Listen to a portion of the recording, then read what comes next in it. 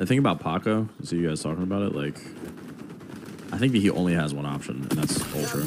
But then it's funny because, like, if Dill gets dropped, then what happens there? That's when I think, like, the teams, like, this offseason is going to give me a lot more hope than the last one. There's going to be really, really good players that are free agents that aren't on the top 4 teams. Which, I mean, Dill could just go to New York and, like, they could do something there. But I think Dill and Kiz as a sub-duo kind of blows. I think there's going to be a pretty decent shakeup, potentially, with wherever Paco ends up going. You think they're going to drop Dill over Toby? Yeah, for sure. What? Absolutely. Toby's been better than Dill is at this game, 100%. And I think Toby is extremely important to that team. I think dropping Toby would be insane. Like, I don't want them to drop Dill because, you know, he's my boy and he's fucking gross, but I think Dill is 100% the first player to go off that roster. If you think otherwise, then I think you're fucking smoking crack rock, respectfully.